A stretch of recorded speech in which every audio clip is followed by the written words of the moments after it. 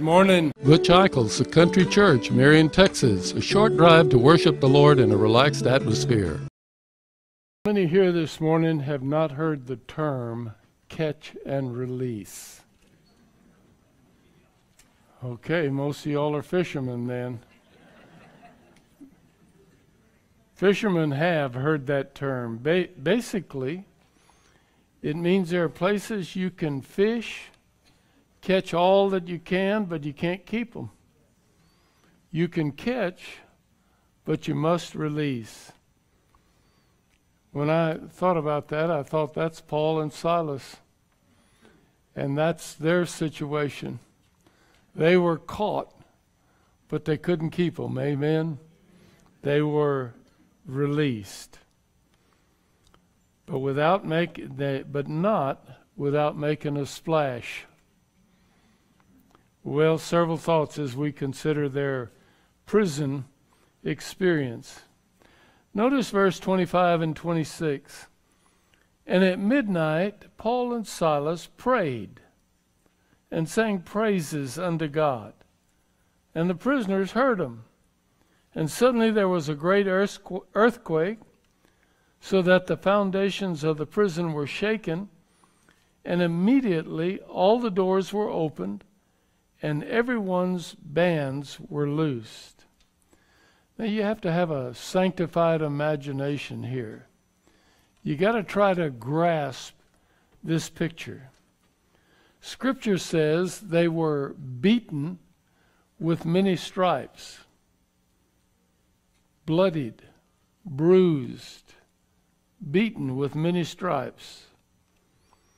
Then they were thrown into prison, and their feet put in stocks. Now, here's the unusual thing.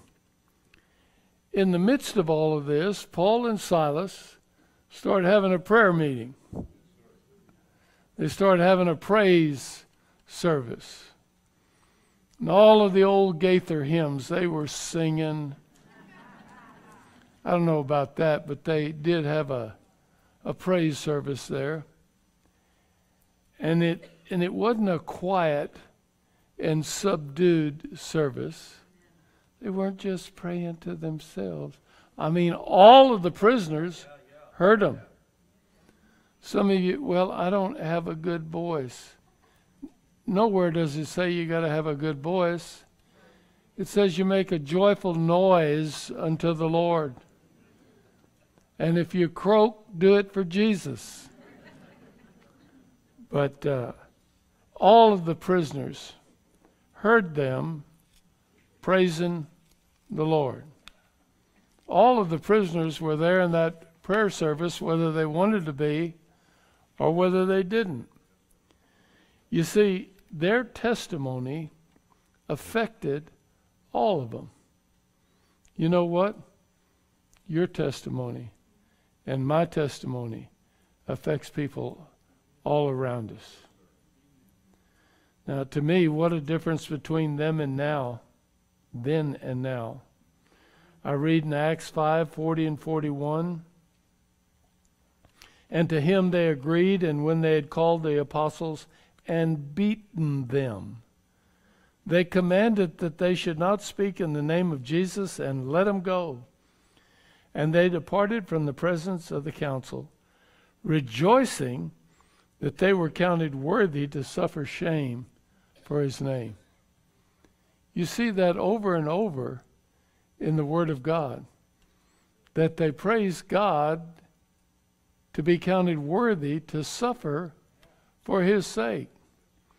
You know what we do? Whine. We had a lady in this church used to tell her husband, be a man, start whining.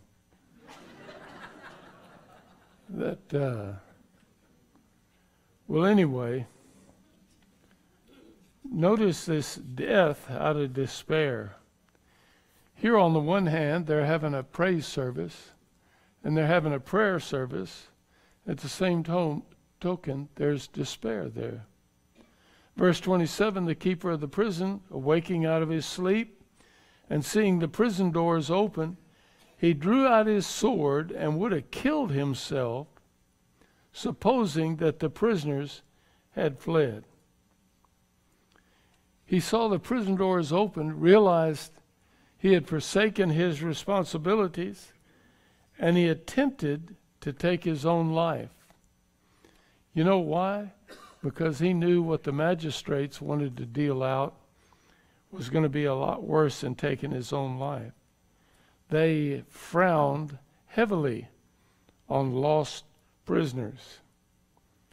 Do you know that today there's over 132 suicides per day? That's unreal. Well, people who commit suicide reach a point where they don't feel they can come out of it. It's really sad, but that's the point that they reach. They feel that their situation is helpless, their situation is hopeless, and they need a solution right now. And many times fear is the motivator and the devil is the encourager. He's the one that fans that flame. Some of them have said, I'll just end my life and that's all there is to it. No, there's not. Every one of us here is an eternal being, and we will live eternally, one place or the other. Well, praise God, there was hope on the horizon. Paul cried with a loud voice, "Don't do yourself any harm. We're all here." And then he called for a light, and he sprang in and came trembling and fell down before Paul and Silas. Let me tell you something. Isn't it amazing how quickly the Lord can turn around a situation? Amen. I mean, you can be down and out, 2 strikes and waiting for the third, and then God shows up and takes that situation and turns it around in a nanosecond. I'm sure there's a nanosecond out there somewhere, but a lot of times fear is the motivator, the devil's the encourager, and says, just turn loose. Now I might as well get this in there for free. This doesn't cost you a dime. But there are a lot of people that say, well, I was about ready to die and I saw this bright light at the end of the tunnel. And I knew it was the Lord. Well, I've heard people say that weren't a believer. They were not a Christian. And they, quote unquote, saw this bright light. Now, I've got a feeling about that. What I see is, if you are a believer, sometimes the devil will want you to turn loose so you won't serve the Lord anymore. And if he can get you out of here, he'd be tickled to death. And if you're an unbeliever and you see this bright light, it's the devil saying, come on, turn loose, let go. And when you turn loose, you wake up in hell, you see. Well, there's hope on the horizon, and thank the Lord for his ability to turn things around. On the one hand, there were clouds of despair and depression and darkness, and then he turns them around to hope and to light and to well-being. You're ready to fall on your sword. You ever been there? And you cry out, and God says, fear not, for I have everything under control. Don't you just love that hymn? Men's hearts today are failing for fear. It seems the end is very near. Our ship is leaning and the billows roll, but God has everything under control. Earthquakes and wars and problems of man, he holds them all in the palm of his hand. I'll fear no evil, for I'm in his fold. My Father has everything under control. And we need to fall many times all the way down to that, to realize that my Father has everything under control. Do yourself no harm, for we're all here.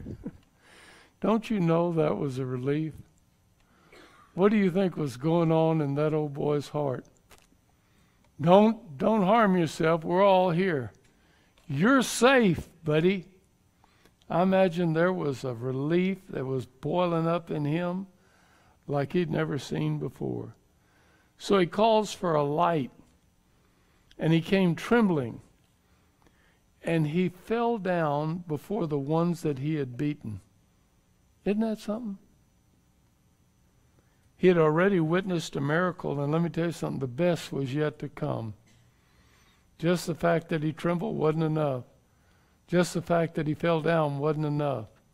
But it was going to be enough before it was all over. Because he was saved by grace. Verse 30 and 30 through 32, and he brought him out and he said, Sirs, what must I do to be saved? And they said, Believe on the Lord Jesus Christ, and thou shalt be saved and thy house. And they spake unto him the words of the Lord, and to all that were in his house. I love this passage. I love the simplicity of the gospel and God's plan for salvation. Sometimes we don't realize how simple it is. And we skate right on past the gate. The jailer didn't ask for the salvation process. He gets right to the point. Sirs, what must I do to be saved? I can't think of a sweeter note than to have and to hear somebody ask that question. What do I have to do to be saved? Isn't it something that man always wants to know? What can I do? What must I do to be saved? It's grace alone, brother. Grace alone. You can't earn it. You don't deserve it. You're not worthy of it. But Jesus still wants you saved. Well, you could be sitting here this morning knowing that you're not saved and wondering, why would Jesus want to save you? Seems like we go from one extreme to the other. On the one extreme, why wouldn't he want to save me? I mean, he'd be getting something good. No, he wouldn't. He had to scrape off the bottom of it to get you and me. And on the other hand, there's people that think, how can I be saved? Considering what I've done, who I am. Well, thank the Lord that he loves us. Thank the Lord for John 3:16. It's more appropriate not even at a football game where they hang it out over the deal. God so loved the world that he gave his only begotten Son, that whosoever believeth in him should not perish, but have everlasting life. That's the kind of love that you'll only find in the Lord Jesus Christ. I think of Romans 5:8. But God commended his love toward us in that while we were yet sinners, Christ died for us. You know what a blessing that was. What an eye-opener that was. When I realized that I couldn't do anything to merit his love. That his love transcended anything that I could ever bring to the table. And God doesn't wait for us to get it all together, praise God. I don't know about you, but I tried to get it all together for a long time. And I try to hold my mouth just right. And I try to just do this and just try to do that. Anything to make myself worthy of the Lord. And all I did was wear myself out. Well, God doesn't wait for us to get it all together. He reaches down to the guttermost and lifts us up to the uttermost. I read an article the other day that said, I think it was in England, that a lady had on a pair of real fine gloves but she put her diamond ring on the outside of the glove rather than on the inside so people could see it. And the ring slipped off, and it fell in the muck and the mire along the curb. And she got a little stick, and she tried to stir around in the mud, couldn't find the ring. Finally, she took her glove off and reached down into that muck and went through it and lifted up the ring that was precious. When I see that, that's what Jesus did for me. He reached down into the muck and the mire and lifted me up and put my feet upon the solid rock, which is Christ Jesus. Well, Paul said something I can't forget. Believe on the Lord Jesus Christ and you'll be saved. And so will your household if they believe. In other words, it's not just for you, it's for your whole family. Verse 32 says, and they spake unto him the word of the Lord, and to all that were in his house. Nehemiah 8:3 says, and he read therefore before the street that was before the water gate, from the morning until midday, before the men and the women and those that could understand. And the ears of all the people were attentive unto the book of the law. You know, we have a nursery, we have a cry room, we have a children's church, we have all of these. But there's some words that just ring in my head, Brother Neil, and that was from Brother Folks. And I apologize one time for the kids acting up or whatever. He said, let me say this. He said, they don't bother me. He said, if your feet didn't touch the floor and you didn't understand what the old boy was saying, you'd wiggle too. So he said, don't worry about the kids. He said, worry about mom and dad. They do the same wiggling and their feet touch the floor. Well, I believe that when the Lord saves a person, he has their whole family in mind. I want you to think about that and let that soak in. When the Lord saves a person, he has their whole family in mind. And he's caused us and counted us to be an ambassador for him.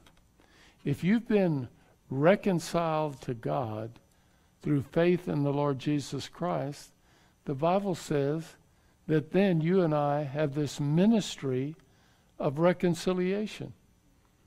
We're to bring fallen men and women back to God the Father through the saving blood of the Lord Jesus Christ. And he said, believe on the Lord Jesus Christ, and thou shalt be saved, and thy house. Now, I want you to notice the changed life. Verse 33 and 34 says, and he took them the same hour of the night, and washed their stripes, and was baptized, he and all of his, immediately, straightway.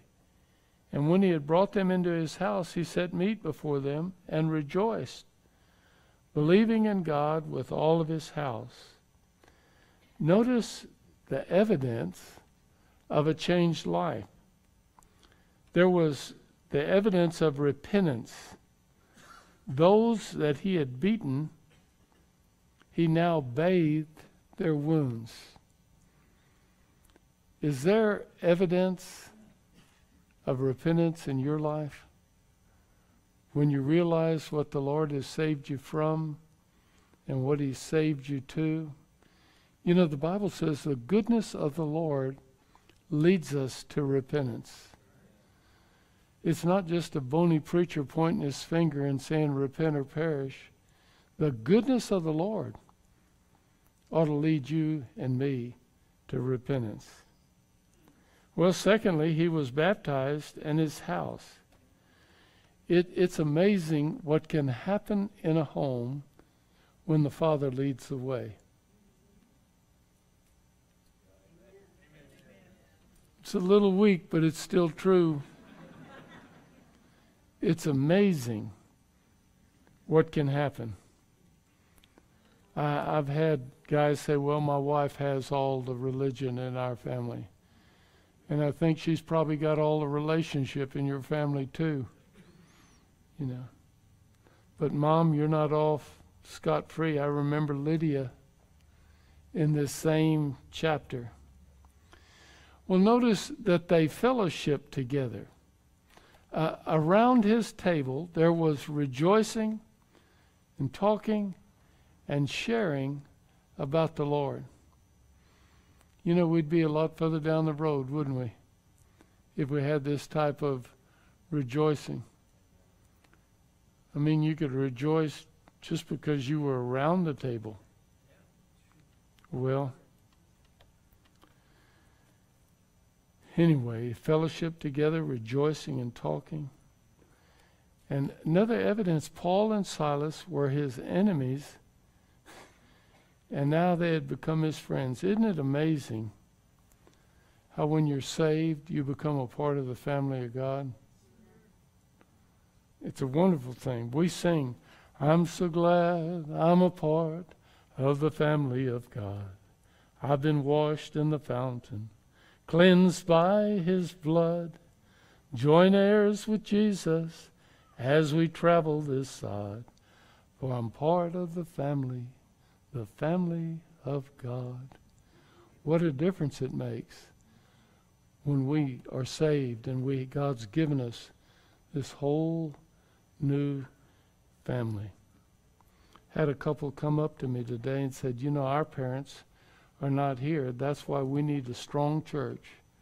We need brothers and sisters who will pray for us, who will lift us up in our family.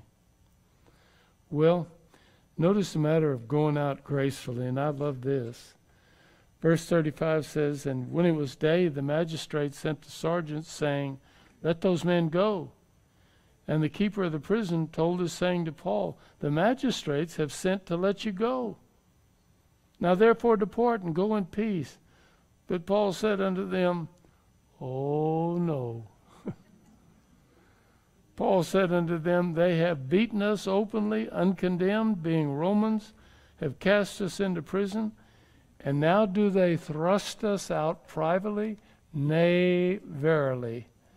But let them come themselves and fetch us out. Don't you just love this? I mean, Paul and Silas were real men. Just because they were Christians didn't mean that they checked their manhood at the altar. No, they were real men. Hey, you've beaten us openly, and you expect us to go out privately with our tail between our legs? No way, Jose. Jose was one of the jailers. But you don't need to send a messenger saying, depart in peace.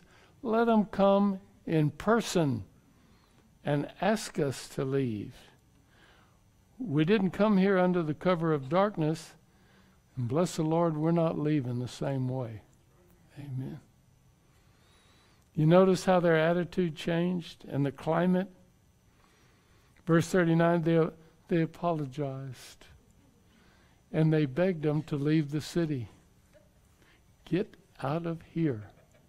You know, we can't take a whole lot of this. Just go away. Acts 17:6. And when they found them not, they drew Jason and certain brethren unto the rulers of the city.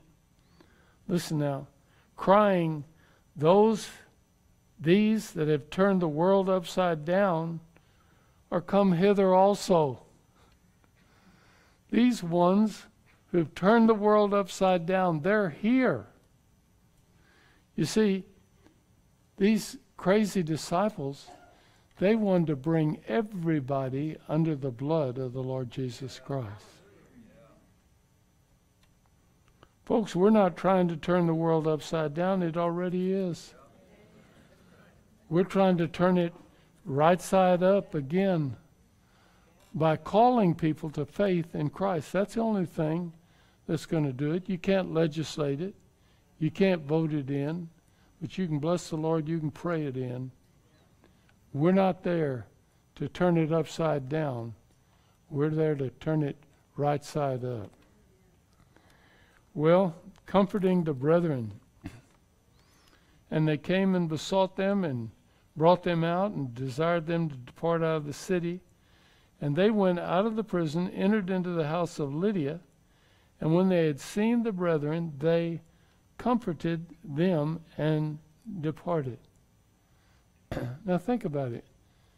With all that they had been through, they comforted the brethren. All that they had been through, all the sorrow, all the pain, all the sadness, and yet they were the ones who comforted the brethren. Boy, what a lesson for us right there. Instead of us retreating, get our little nanny, suck our thumb, we're to be the ones doing the comforting. Our God is able. Have you ever gone to encourage a child of God and they wound up encouraging you? It happens to me all the time. I'm going to do this really good thing, and I'm going to go encourage them. And when I leave there, I realize, hey, I'm the one who's been encouraged. It wasn't any sacrifice for me. It was a blessing to me to go because I wound up being blessed. It's really something when we get outside ourselves and we reach out to others. How does that old saying go? I cried because I had no feet, and then I met a man who, I cried because I had no shoes, and then I met a man who had no feet. Makes a difference. Well, big question. Where do you stand this morning? If you were to die today, do you know that you'd be with Jesus? If you were to stand before the Lord and He asked you, why should I let you into my heaven? What would you say? Well, I've attended church every Sunday. Brr. Well, I've been a good person. Brr. You know, what would you say? Could you say, I remember when you convicted me of my sin, and openly and publicly and unashamedly, I received the Lord Jesus Christ as my Savior. Well, have you identified with Him as a believer in scriptural baptism by immersion? The other Sunday we had two young boys that it was the first time ever that they'd been to church. First time ever. And the one of them told his grandmother, he said, I want to go next Sunday and see people baptized. And she said, well, we don't baptize every Sunday. And he said, why not? Yeah. It's out of the mouth of babes that the truth comes. Why not? And have you planted your life in a Bible-believing church? Because today the invitation is for you. I've shared this before and I'll share it again. Y'all sing Amazing Grace more than once, and I'm going to tell you my stories more than once. But I was in Perryton, Texas, and if you don't know where Perryton, Texas is, it's 40 miles south of Liberal, Kansas.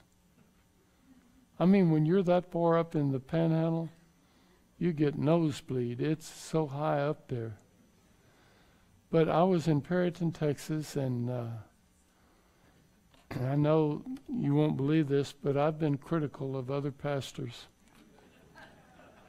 And especially the ones that say, I was going to preach this message out of Joshua, and God changed my heart, and God changed my message, and so I'm going to go with John 3:16. And I want to say, you sorry, lazy thing, you ain't studied all week long. And now you want to go with something easy and take that. Well, I've skinned more than one pastor that way. And then I got up there in Perryton, and it was the last day of the revival. I had my message all laid out and prepared.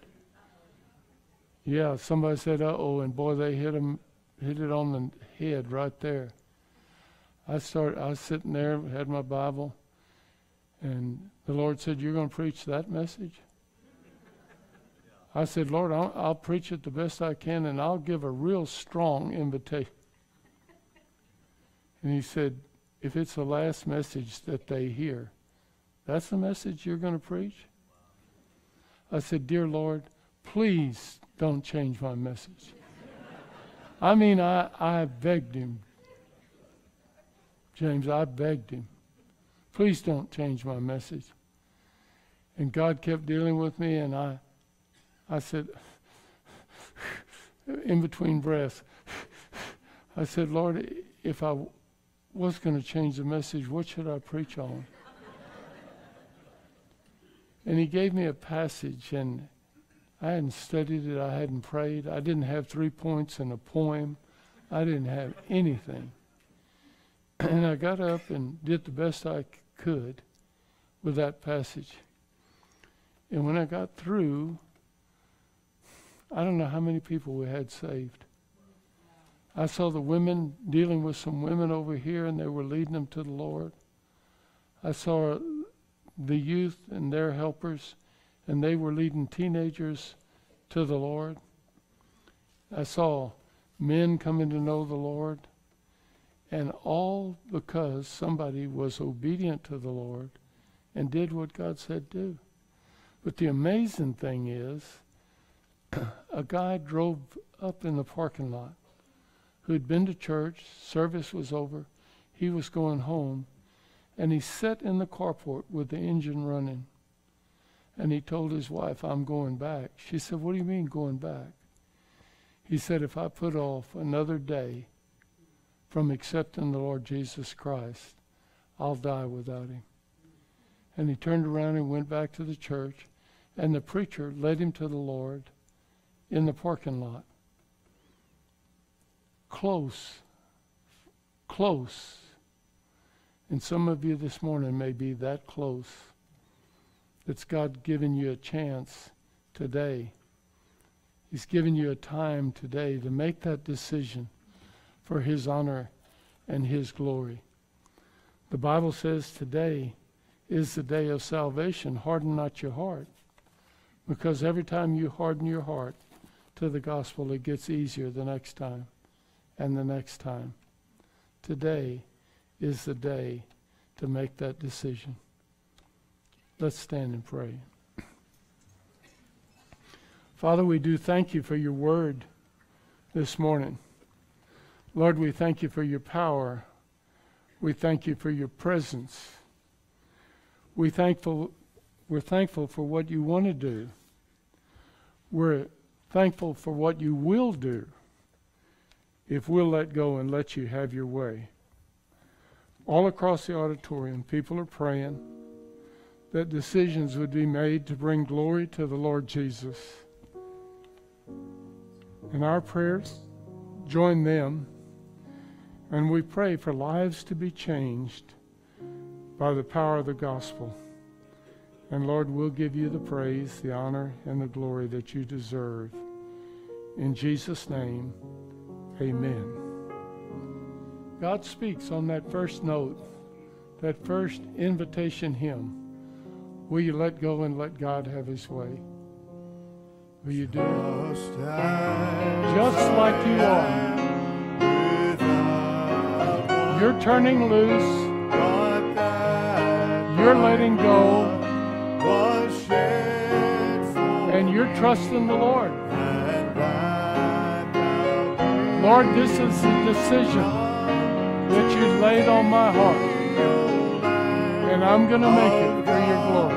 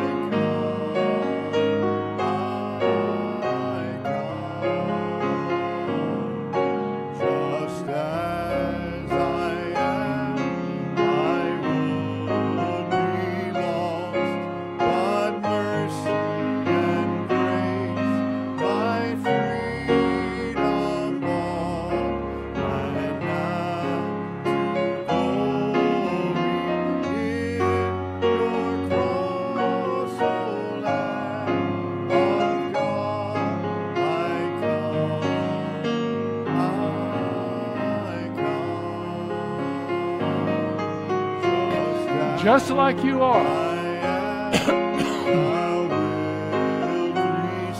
You know what you need to do?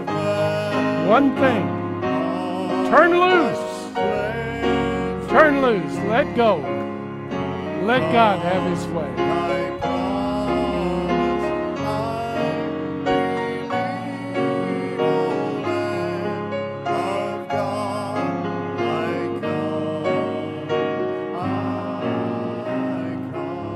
As the instruments continue to play, let God speak to your heart.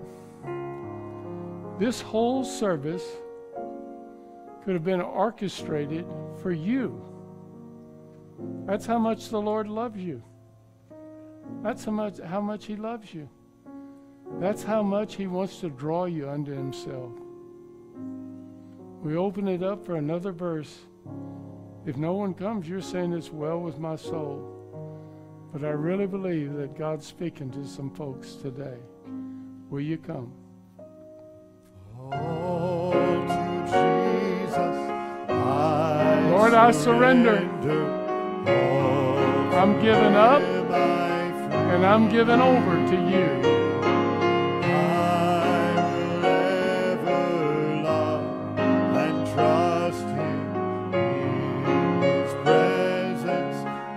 Daily living. I surrender all. I surrender all. I surrender all to Thee, my blessed Savior. I surrender all. Amen. Thank you, and you may be seated for just a moment. Now, a word from our sponsor. You know, from that passage, there was great success from the preacher preaching in stocks. I don't know how much they cost. We could order a set of those. Guests, we want to just take an opportunity to thank you for joining us today in worship. If there's any way we can minister to you, please indicate on your guest card, and we would love to be able to minister to you. Hopefully you've read your bulletin, but it's always good if I read part of it to you. So a big thing coming up here in just around the corner is Vacation Bible School, okay? So there's information in there on that event. Know where you need to be, and there's a place to register there online. The Attic Ministry, wow, in June, 57 households ministered to, 166 people, 2 new clients and 2 salvations. That's great. I'm going to stop right there and let our pastor share the decisions, and then I'll continue on. This morning, Jessica and Benjamin Hager come both saved, both identified, and want to plant their life here.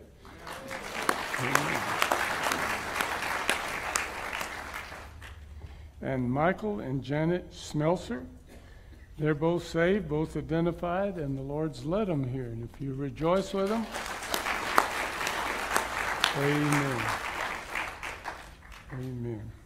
You be sure and offer to them the right hand of Christian fellowship. Let them know that you love them. You're glad that they're here. Amen. Now we continue with what's his name? Part 2. Remember the baby bottle boomerang for our South Texas Pregnancy Care Center. Just wanted to remind you of that. There's an event happening next week. It's big. It's called Youth Camp, right? So cannot emphasize enough the need for us to lift that group up in prayer daily for them. Many of them will have an opportunity to encounter Christ, to be saved, and also to have a life change.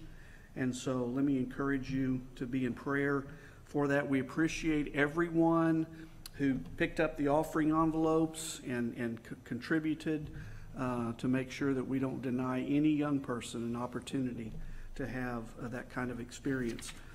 We also have a kind of a witness card that's available in the back. It's those of you who went to the witnessing class, it's a card you can hand out to an individual, and on the back, if they click on it with their cell phone, it plays basically a salvation message for them. So it's really handy. It'll be in the back there for you. Just wanted to make you aware of that. And don't forget, we have prayer meeting today at 5 o'clock in the fellowship hall. That's all I have. Thanks.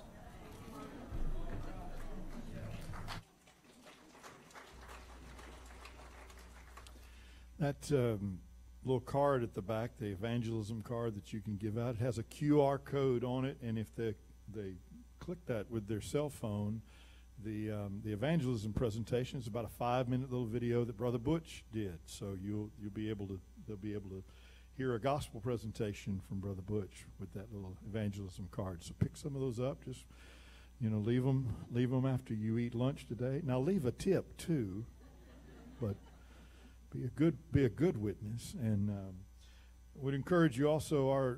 The Country Church Bookstore is open before and after services. Betty Money has some CDs she sang this morning. If you'd like to avail yourself to some of those, there's other good opportunities there at the Country Church Bookstore. So let's stand together, and Brother Keith, would you come and close us out in prayer, and then we'll sing our way out.